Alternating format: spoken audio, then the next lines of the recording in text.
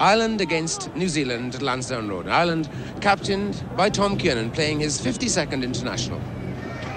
And the other man with so many caps, number 4 there, Willie John McBride, playing his 49th international, alongside number 5, Kevin Mays, who plays for the first time in that Irish pack. Mike Gibson, of course, one of the great midfield players of all time. And opposite Gibson, getting his first all-black jersey in an international match, is Ian Hurst, the Canterbury centre three-quarter. The big pack, that distinguished back row, Kirkpatrick, Sutherland and Alex Wiley. And of course, Burgess restored to the position, the fly-half position, for this vital game for New Zealand. Joe Karam at fullback, the team's top scorer with 101 points. The referee waiting then, Joe Karam poised.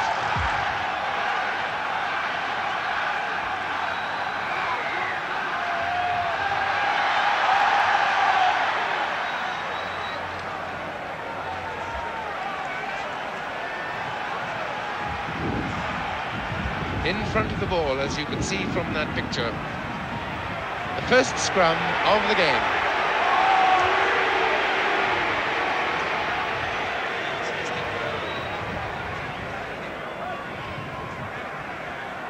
Maloney's first touch of the ball.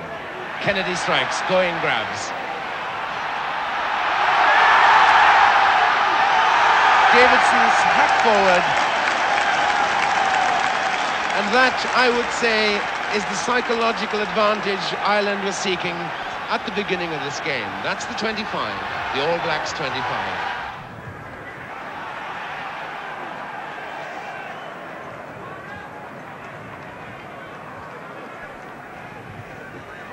Ireland in their traditional emerald green shirts and white shorts. New Zealand's 25-yard line. Going harassed. A brilliant piece of robbing by John Maroney, but going tough as teak, stealing that away, Sutherland.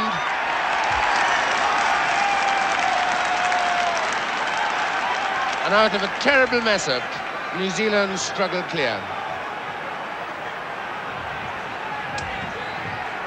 2, Ken Kennedy, the hooker. Next to him, Willie John McBride, Sean Lynch then. Top forward, Ray McLaughlin. 14 there, Tom Grace. Lifting in the line-out, says Mr. Joseph. Relief for New Zealand.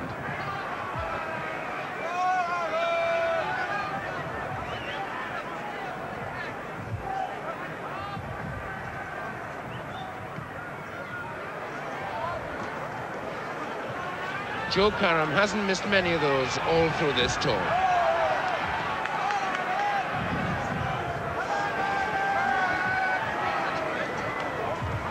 McBride, and behind him, Mays. At the back, Terry Moore. Whiting, Hamish MacDonald, and the other Whiting. Slattery couldn't put his hands around that one. Worth a try, though.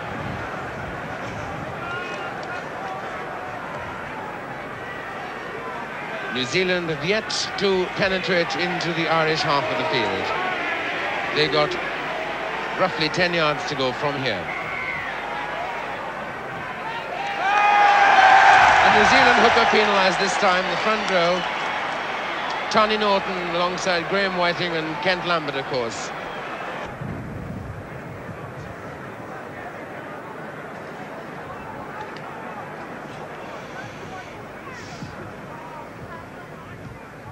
The Cork Constitution fly half, Barry McGann.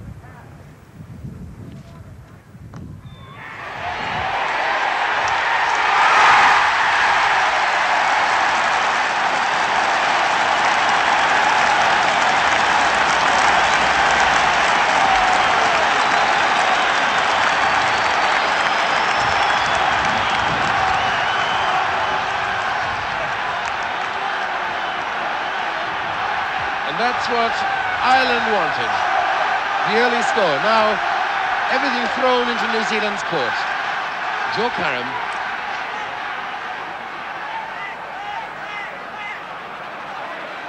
Pride catches. Whiting.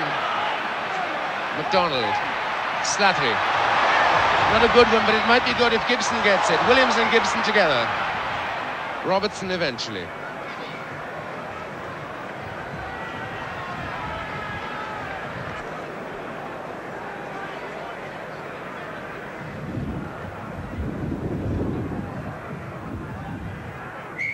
Maloney, this time Kennedy penalised by referee Mr. Marion Joseph. Still inside New Zealand's half though, a little too far out. Going Burgess.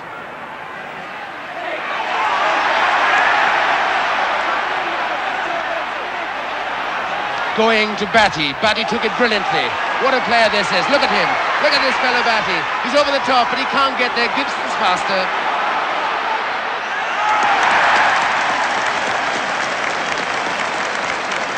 Mike Gibson, his pace then.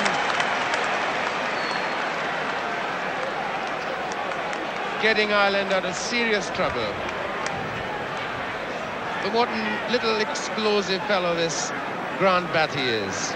The tour's great success. Ireland's point scorer so far then McGann.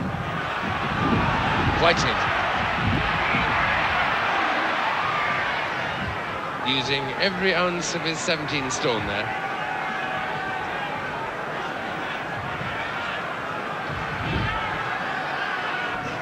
We're halfway through the first half. Still the only score on the board. Ireland 3 points from a penalty.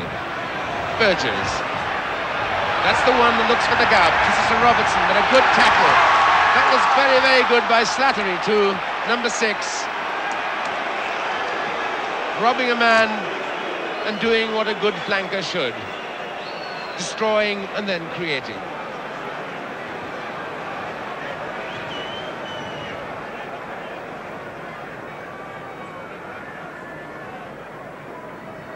John Maloney then, the St. Mary's College scrum half.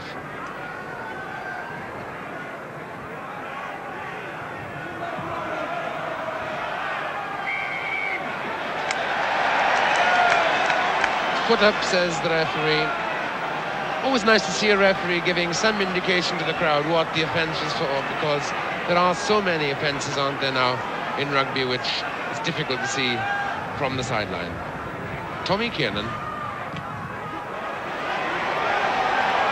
Sutherland's ball. What'll he do, the big fellow? Batty. Ken Kennedy. Willie John McBride is up. 1 foot from the All Black line.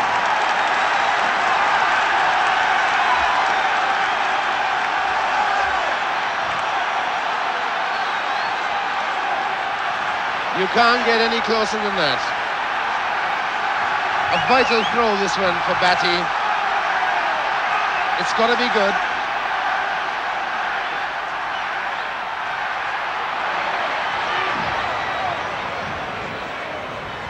Going close to touchdown. Harassed by Maloney. Ireland's put in. And what can we expect from here? We've had a signal between the halfbacks for Ireland. Tom Grace into the line as an extra man. And the referee telling, in fact, Willie John, that handling the ball in that situation, of course, is not allowed. So New Zealand, fortunately, if I may say so, to get away with that.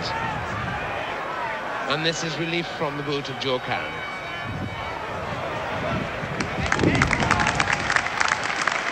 The epitome of accuracy, that. And not only that, but a 40-yard gain too.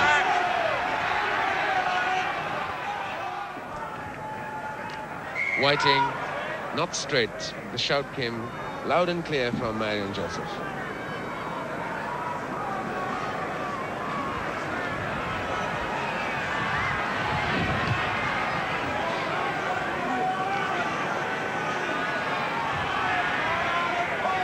John Maloney then. Moore trying to hold. trying the wheel. Going, struggling free. Look at that strength. He's in the score. Well, that is why people say New Zealand without going is only half a team. I can't think of very many players with that sort of strength. Both he and Edwards run close to the ground, Gareth Edwards, and that was sheer strength and knowing exactly where the line was. And the crowd liked it too.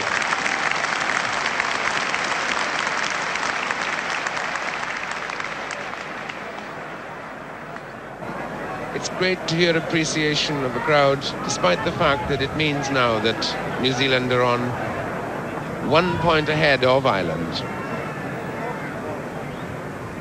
And Joe Karam's kick could make the difference, 3 points.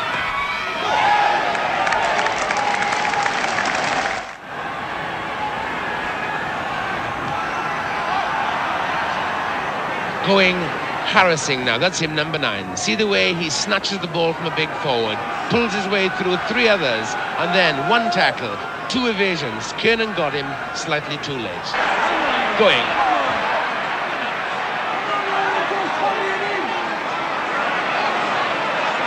Knocked on there, regathered, the referee allowed him as a readjustment. Sid going. Kiernan won't be troubled with that one. Oh, he is. Just floating nicely. Bob Burgess dribbling and going forward. Referee right on the spot. 1 yard now from Ireland's line. Eventually, it's Wally McMaster, the Irish left wing.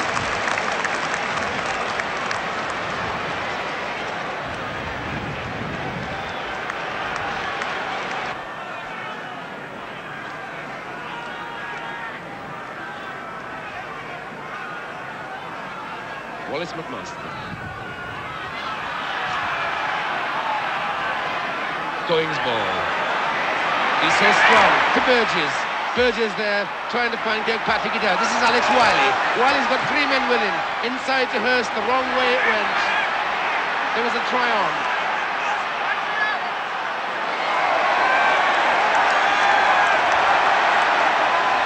And because of Wiley climbing in there, retaliation from Ray McLaughlin.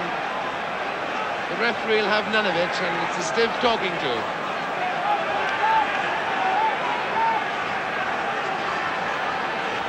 But that was not going for the ball, of course. Tom Kiernan from his own 25. Joe Karam to Batty. Here's the little dynamo. There he goes. Robertson in the middle, looking for support. Whiting knocks it forward. And this is a bit more like it now. Rugby, the quality, the perception, and the execution, the standard raising all the time.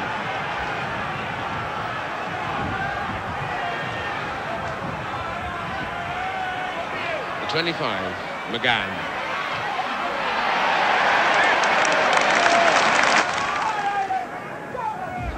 That's Whiting bending down. Number 2, Tani Norton. Opposite him, Sean Lynch. Willie John, number 2 for Ireland.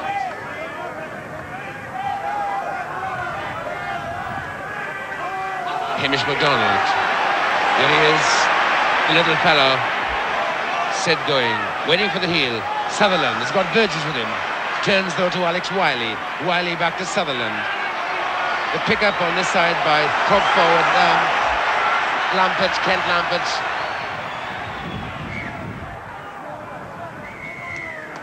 And the referee calling to a halt.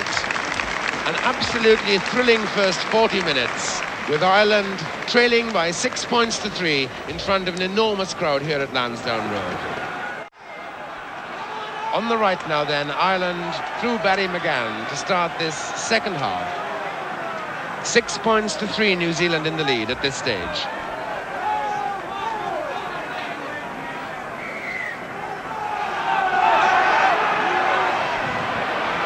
McLaughlin on the blind side, Maloney. Wallace McMaster. The cover came from Alan Sutherland.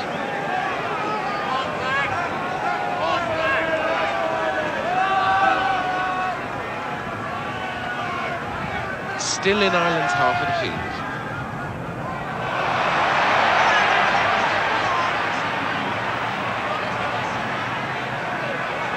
Ireland's ball. Gibson over the top, trying to ignore Flynn, trying to make the overlap. On the 25 now. Can New Zealand get this? They can, and there's an overlap if the ball comes this way. Lampert on the blind side. Burgess can get there. Slips it into Kiss. Alex Wiley.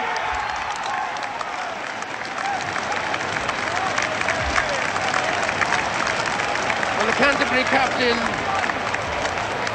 up there at the precise moment to take what was a precision pass. So Joe Karam, a difficult kick, the most difficult he's had.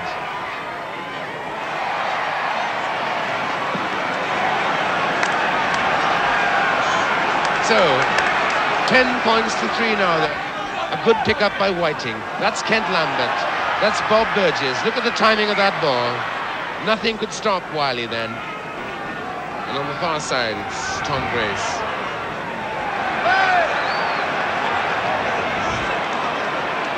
One of the many infringements of the line-out. Impossible to see what that was for. And McBride is going to try one of his specials with the pack. This is worth watching. Whether it comes off or not, it's worth a look. That's Willie John. On the blind side, that's Fergus Slattery. Tackle Grant Batty. Maloney. McGann. Flynn looking for the gap. To Gibson. Gibson tackled by Kirkpatrick, the New Zealand captain. This side, broke. With Maloney, Gibson with it, can he pass? Oh, that was a shade late with the gap there. Kent Lambert for New Zealand. But my goodness, the crowd now rising. Scrum half John Maloney there, putting Ireland within striking distance with that sparkling run. Kennedy, the pack leader, on the 25.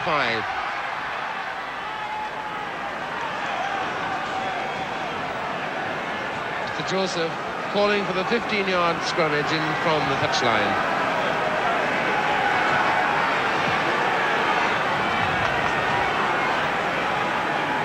It's extraordinary how many times the ball is not thrown in straight.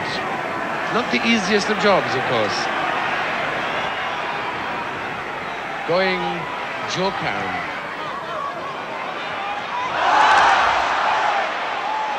Worth a chance that was. The ball dropped a little short.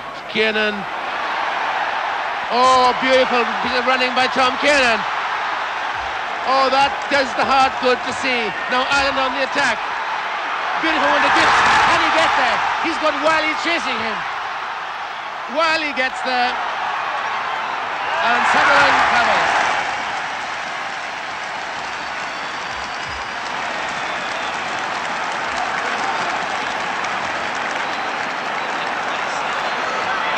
Well, that was staggering, that cover tackle by Alex Wiley, showing tremendous pace to hold Mike Gibson. And now, this game on the boil. A good deflection, McBride.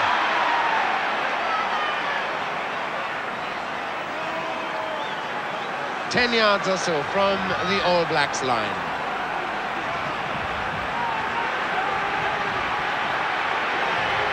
Kiernan's adventure bringing the game now within striking distance for Ireland. Penalty to Ireland for not putting the ball in straight. Barry McGann, already successful with 1 penalty goal. And this strictly within his range.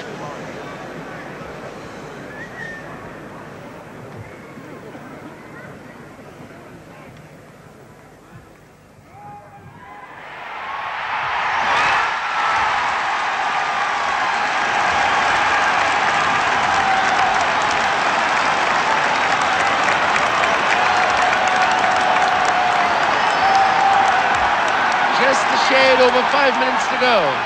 Now it's 4 points the difference. A try from Ireland could do it. Will the All Blacks now throw everything into attack? This could be a tremendous 5 minutes. Joe Karam.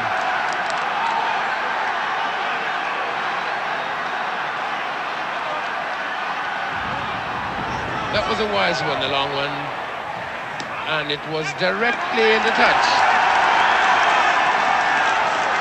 Well, psychologically, that's good for Ireland.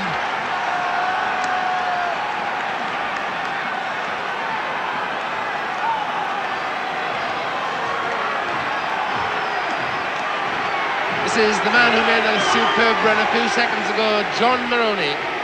John Maloney then, robbed him well, but that's McGann.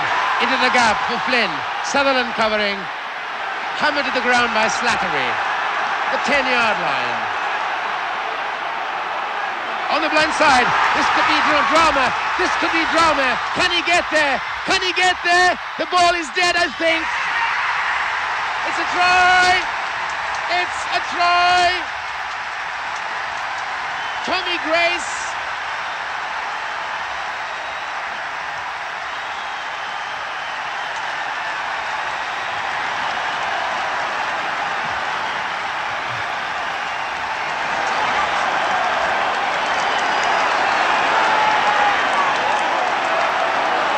Tom Grace of St. Mary's College, from that superb piece of skill from Barry McGann and that tremendous gutsy run, and that's the situation. It couldn't be more tense. Everything then now resting on that boot of Barry McGann. Who'd be in his place?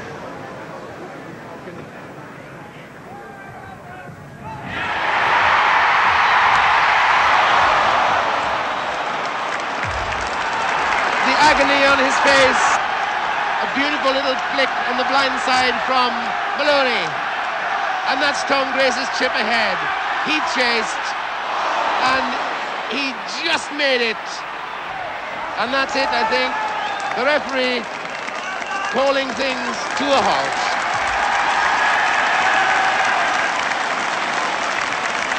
And so the men of Ireland, who traditionally have hearts as big as any stadium, have succeeded where no other country in the British Isles have succeeded.